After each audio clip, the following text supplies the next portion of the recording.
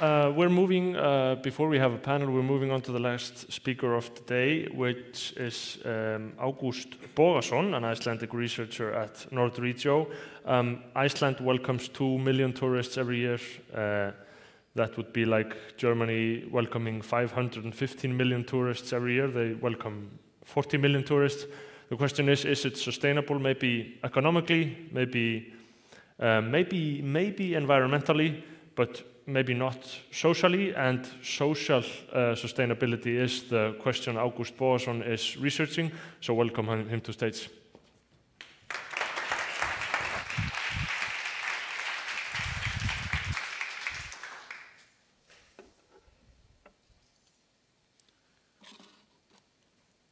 Thank you.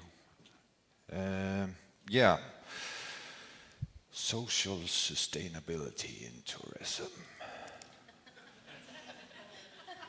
Anybody know what that is?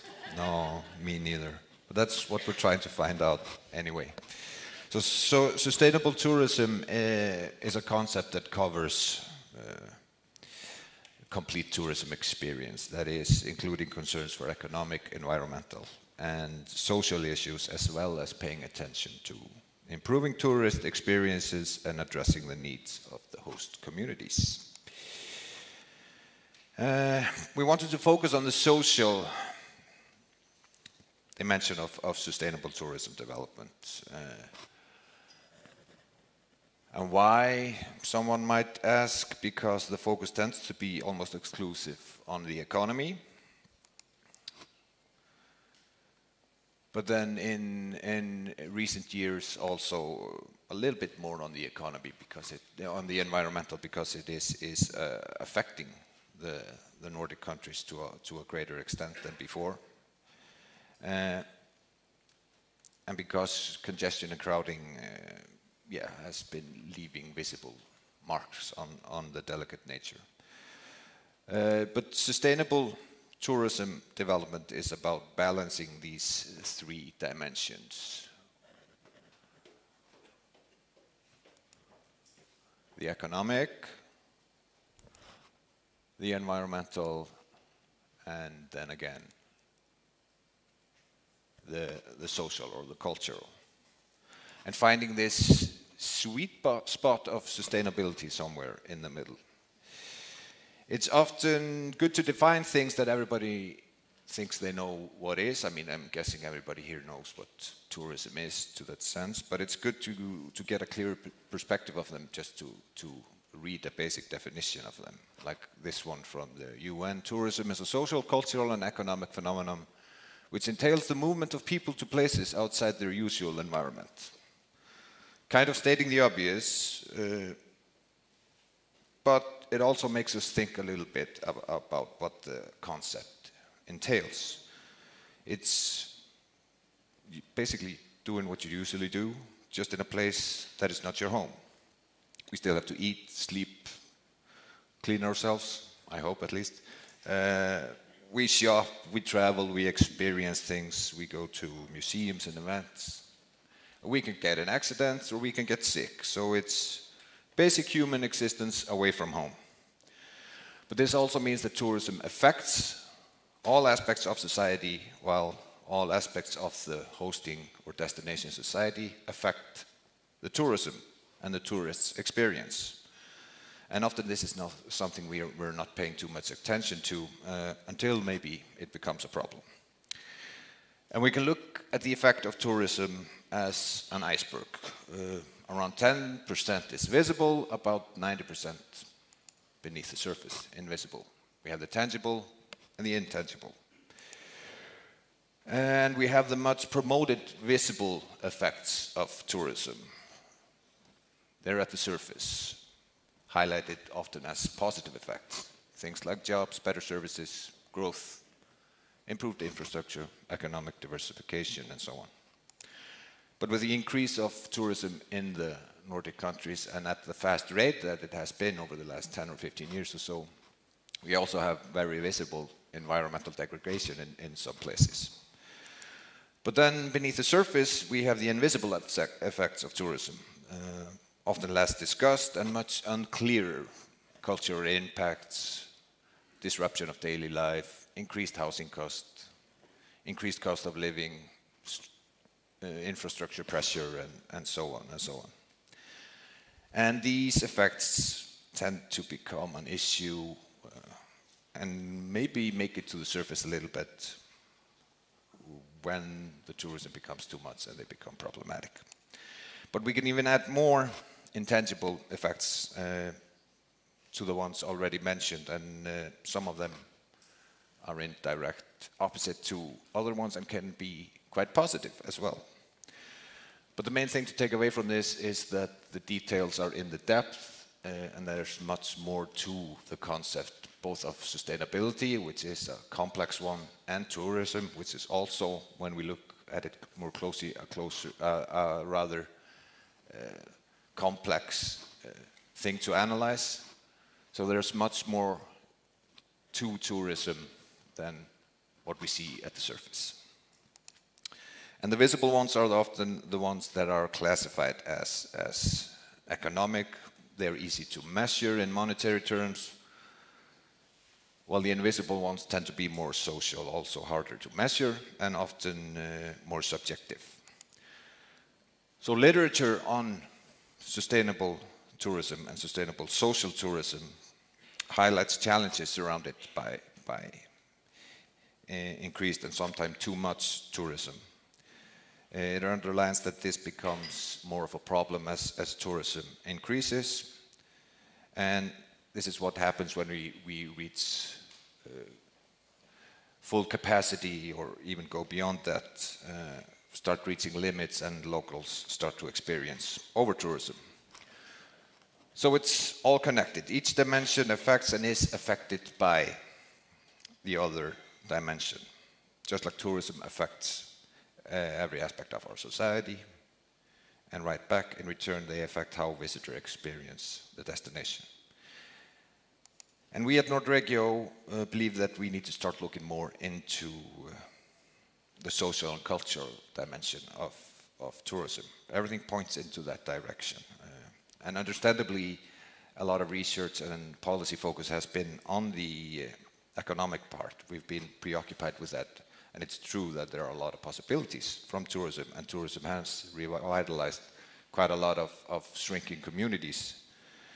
But with the increased tourism, we've also experienced environmental degradation, and then we've started to put more focus on that, and we believe that the third dimension, which is maybe the one that is the less, or is less investigated and researched, is the next one to kind of make it to the surface, and that is the social dimension.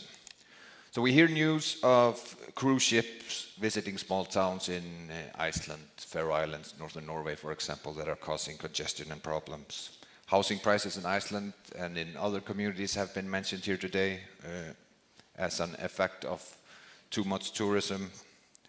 Central Copenhagen has been working on a plan to spread the tourists more away from the core city center into other districts.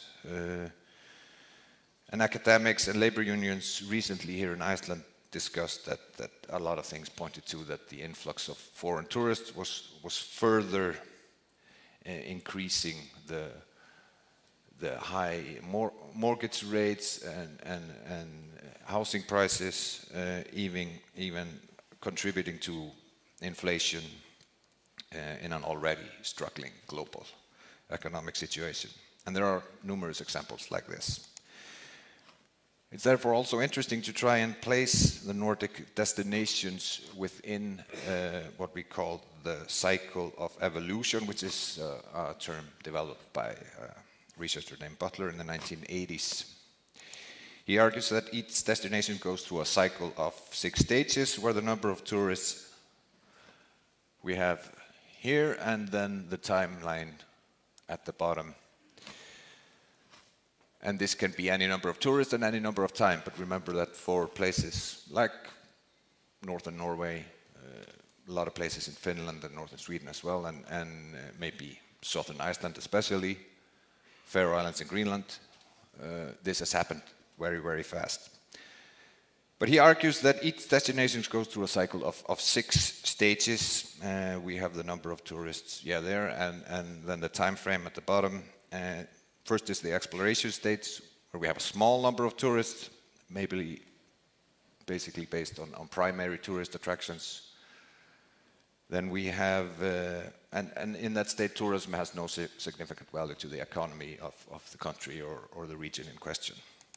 Then we have an involvement stage, where local residents become involved in tourism. Secondary attractions start to emerge, like guest houses, cafes aimed at tourists.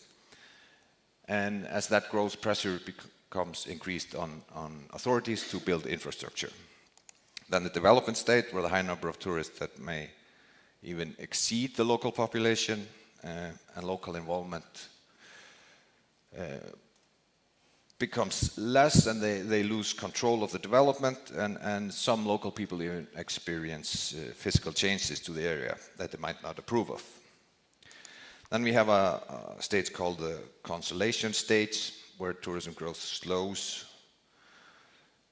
but the area and its economy is tied to the tourism, and tourism arouses opposition and discontent from some local people. Then we get closer to the stagnation stage, where visitor numbers have reached their peak, and the tourism started to cause environmental, social, and economic problems. And then he has a final stage after stagnation, where he sees either decline, fast decline, slow decline, or just stagnation, or what is called rejuvenation. Somehow the destination manages to rejuvenate itself. On the consolidation stage is maybe where we could place a lot of Nordic destinations. Some even argue that certain destinations might be in the consolidation stage, or even reach the stagnation stage. So what is the right way to react? I'm not saying close the borders and say sold out. There are endless possibilities with tourism, as mentioned before, but growing reasonably and in good consolidation with the local population is essential, so we don't get into the decline and fast decline phase. And try to navigate our destination's development reasonably along the middle is key to, according to all literature on the subject, to keep the social sustainability and the social acceptance at a reasonable level. This is the place where we can enjoy the positive effects of the intangible elements I discussed earlier, and concentrate on addressing and avoiding the negative ones. History shows that decline in tourism can be incredibly fast, and in times of global pandemics, wars, and uncertain economic situations, tourism is more fragile than ever. And becoming too dependent on tourism and then expecting or experiencing a fast decline will have devastating effects on communities, especially the smaller communities. First and foremost economically, but then in return will have harmful social effects. Again, we get back to the fact that everything in relation to tourism is interconnected. Each dimension affects and is affected by the other one. Each field of our society affects tourism, and tourism affects it back. So in the end, it's about stability, it's about durability, and even though it has become a buzzword, it's about sustainability. We cannot have endless economic growth in tourism without nurturing the environmental part, and the tourism sector can not grow infinitely without social acceptance and consolidation about the development. At last, I wanted to tell you a little bit about an ongoing research on sustainable tourism that we at Nordregio are conducting. We are now in the phase of exploring current policy development, whether social sustainability is in fact considered in destination planning, This will lead us to try and identify indicators for measuring social effects of tourism. We will also conduct surveys and in-depth case studies to see how and if social aspects are being considered in tourism development. And this will also help us identify different implications surrounding Nordic tourism development for different societal groups, including young people. And then in the end, if we can see a common understanding or some kind of similar understanding of the concept of sustainable tourism. So not a lot of research, more things to think about, food for thought, but 1 year from now, I believe we'll be meeting again in Sweden. I encourage you to come there, and hopefully I'll be able to present all about this then. But for now, I say thank you.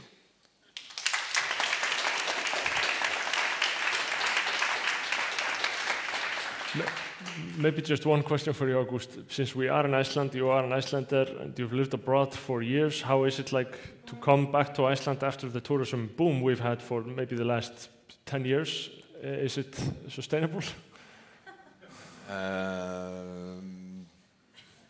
No, not as it is right now. I mean, it has grown at such an exponential rate that we see that, and everybody probably experienced it, especially for Icelanders coming back. I mean, the norm is now addressing people in restaurants and shops and almost all service jobs in English, because we don't have nearly enough Icelanders to do this job. So that's also good to be able to contribute and get more people. But also many of the statistics show that people aren't permanently moving to Iceland to work in tourism. It is more of a seasonal work. People do it for a few months, maybe a few years, and go back. So in that way, it's not sustainable. Environmentally, it's been quite hard. I mean, although more focus has been put on building the necessary infrastructure. And socially, in some places, I think we're reaching some limits, and as has been discussed and mentioned in the panel earlier, this has, for example, contributed greatly to both the influx of tourists and extremely high cost of housing, not just in the Reykjavik area, but almost in all of the country, but also all of the people that come to the country to work in tourism-related things. They have to live somewhere as well, so it's not sustainable as it is, simply, I think, because it has gone at a too fast of a pace, and the infrastructure and housing and so on hasn't been able to keep up. So kind of lost control. Yes, well, not a very good situation maybe, but thank you very much. Economically it can be, of course. Yes. Right? But the main point is also that we maybe have to take into account that value is more than just something we can measure economically. Absolutely. We have to take quality of life and such also into the equation. Yes. A round of applause for August again. Thank you, August. Thank you.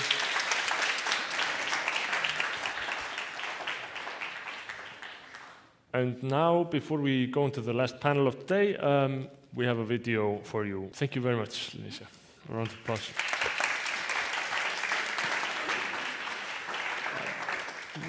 We're moving, before we have a panel, we're moving on to the last speaker of the day, which is Ágúst Bogason, an Icelandic researcher at Nordregio. Iceland welcomes 2 million tourists every year. That would be like Germany welcoming 515 million tourists every year. They welcome 40 million tourists. The question is it sustainable? Maybe economically, maybe environmentally, but maybe not socially, and social sustainability is the question Ágúst Bogason is researching, so welcome him to stage.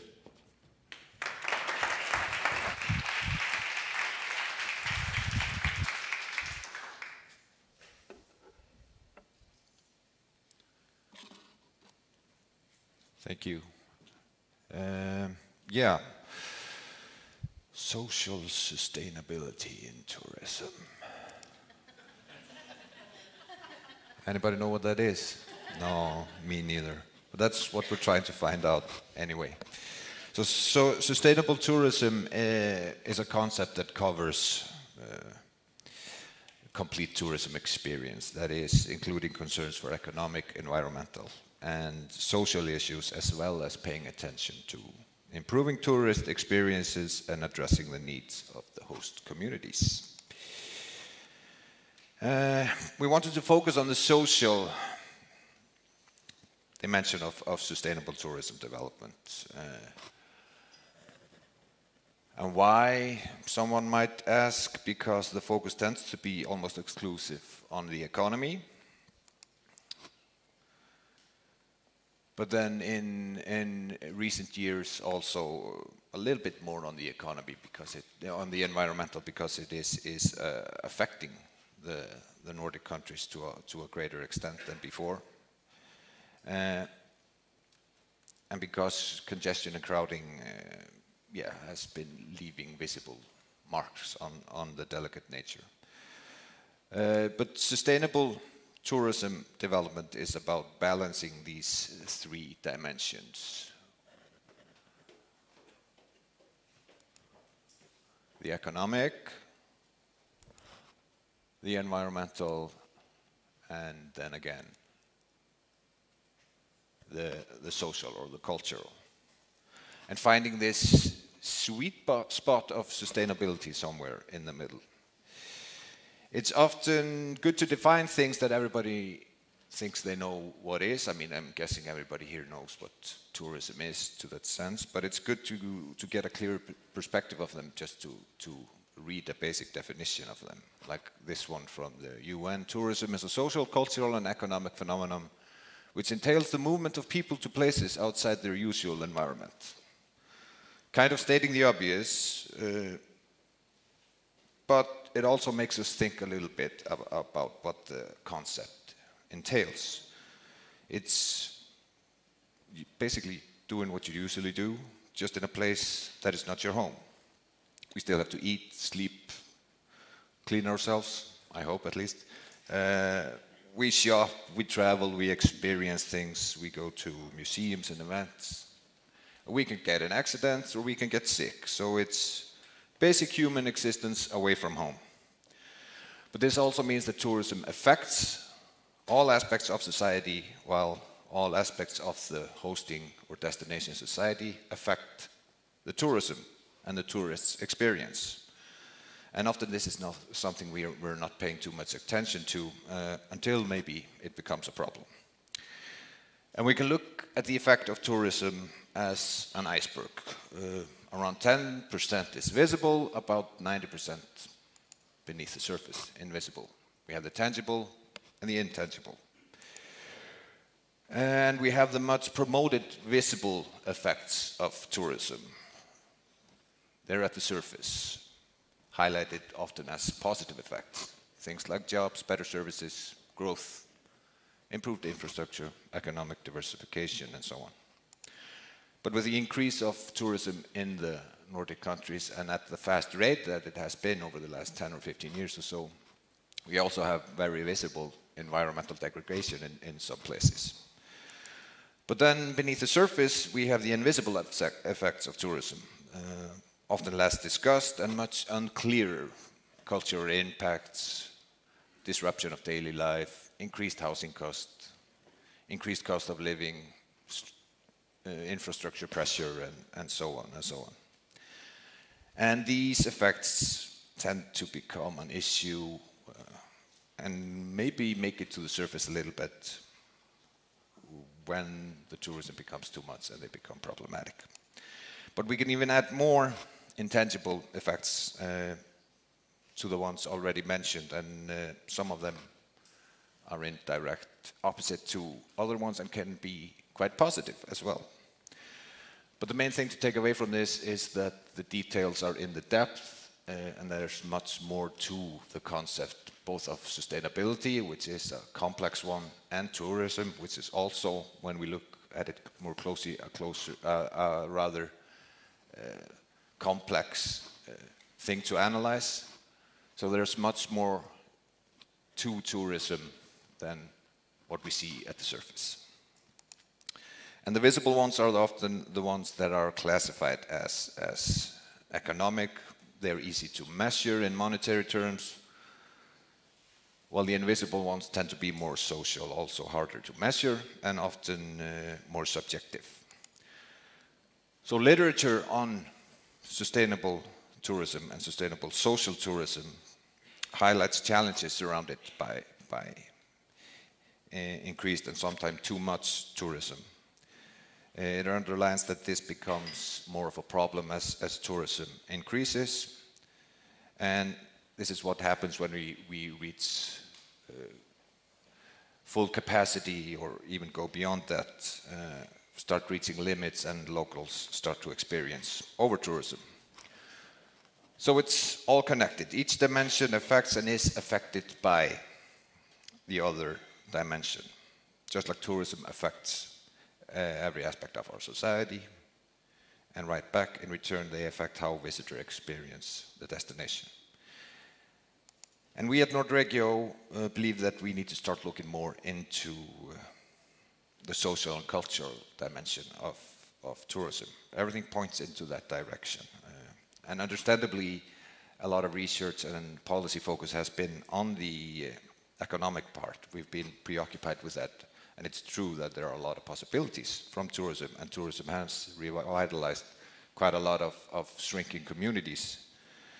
But with the increased tourism, we've also experienced environmental degradation, and then we've started to put more focus on that, and we believe that the third dimension, which is maybe the one that is the less, or is less investigated and researched, is the next one to kind of make it to the surface, and that is the social dimension. So we hear news of cruise ships visiting small towns in Iceland, Faroe Islands, northern Norway, for example, that are causing congestion and problems. Housing prices in Iceland and in other communities have been mentioned here today as an effect of too much tourism.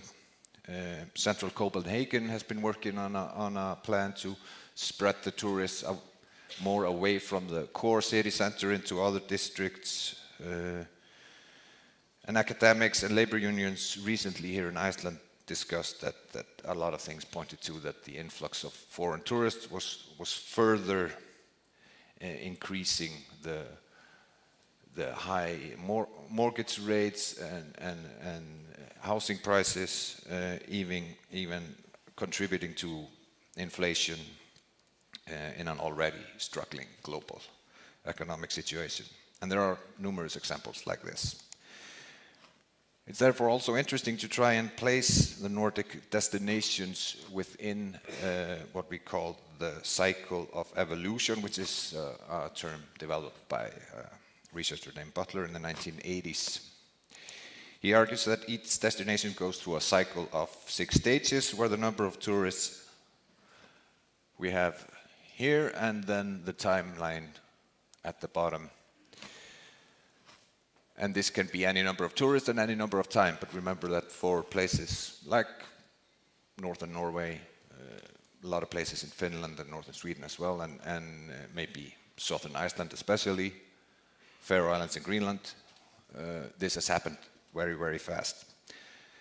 But he argues that each destination goes through a cycle of 6 stages.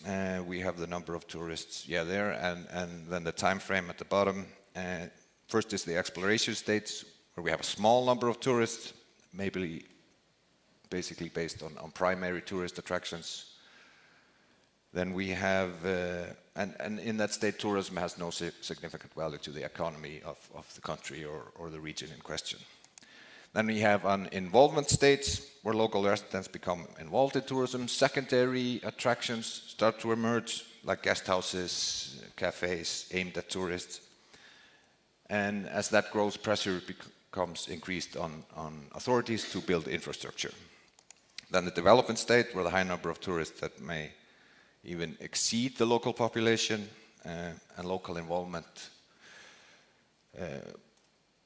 becomes less, and they lose control of the development, and some local people even experience physical changes to the area that they might not approve of. Then we have a stage called the consolation stage, where tourism growth slows, but the area and its economy is tied to the tourism, and tourism arouses opposition and discontent from some local people.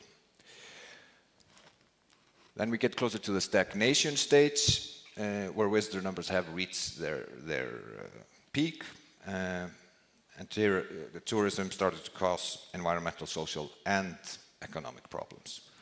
And then he has a final stage after stagnation, where he sees either decline, fast decline, slow decline, or just stagnation, or what is called rejuvenation.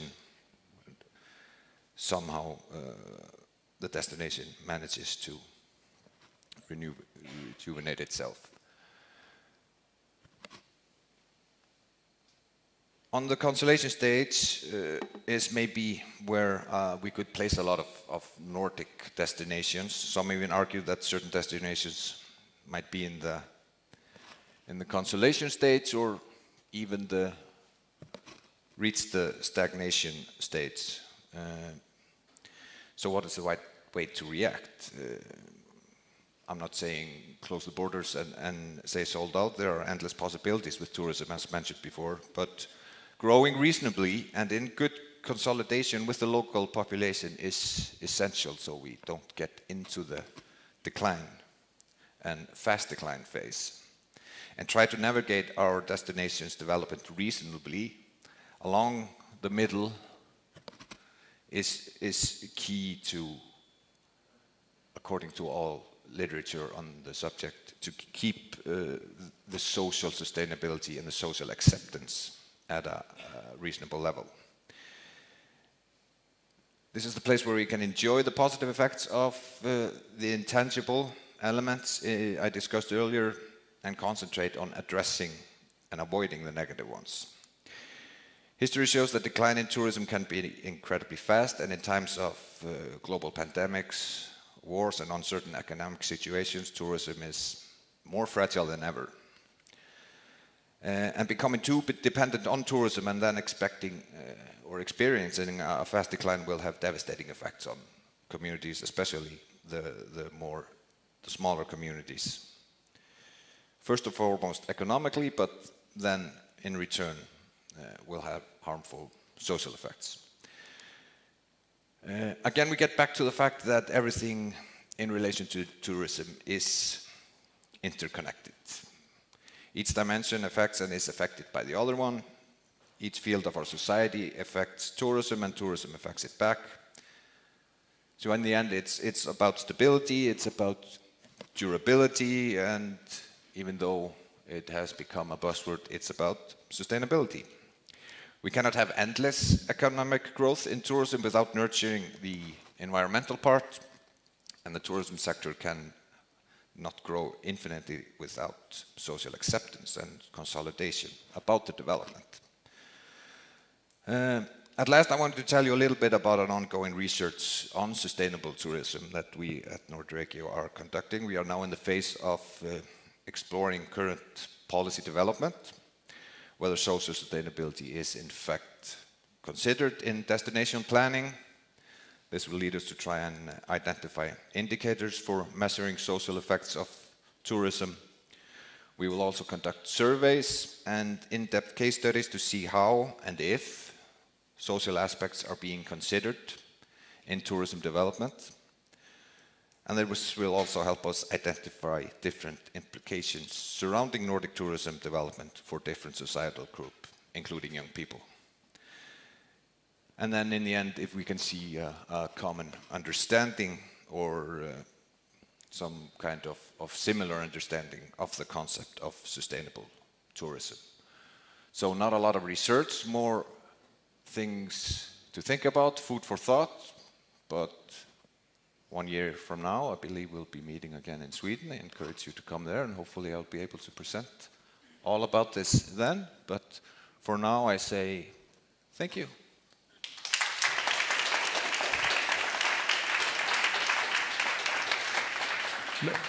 Maybe just one question for you, August. Since we are in Iceland, you are an Icelander, and you've lived abroad for years, how is it like to come back to Iceland after the tourism boom we've had for maybe the last 10 years? Is it sustainable? No, not as it is right now. I mean, it has grown at such an exponential rate that we see that, and everybody probably experienced it, and especially for Icelanders coming back. I mean, the norm is now addressing people in restaurants and shops and almost all service jobs in English, because we don't have nearly enough Icelanders to do this job. So that's also good to be able to contribute and get more people. But also many of the statistics show that people aren't permanently moving to Iceland to work in tourism. It is more of a seasonal work. People do it for a few months, maybe a few years, and go back. So in that way, it's not sustainable. Environmentally, it's been quite hard. I mean, although more focus has been put on building the necessary infrastructure. And socially, in some places, I think we're reaching some limits, and as has been discussed and mentioned in the panel earlier, this has, for example, contributed greatly to both the influx of tourists and extremely high cost of housing, not just in the Reykjavik area, but almost in all of the country, but also all of the people that come to the country to work in tourism-related things. They have to live somewhere as well, so it's not sustainable as it is, simply, I think, because it has gone at a too fast of a pace, and the infrastructure and housing and so on hasn't been able to keep up, so kind of lost control. Yes, well, not a very good situation maybe, but thank you very much. Economically it can be, of course. Yes. Right? But the main point is also that we maybe have to take into account that value is more than just something we can measure economically. Absolutely. We have to take quality of life and such also into the equation. Yes. A round of applause for August again. Thank you, August. Thank you.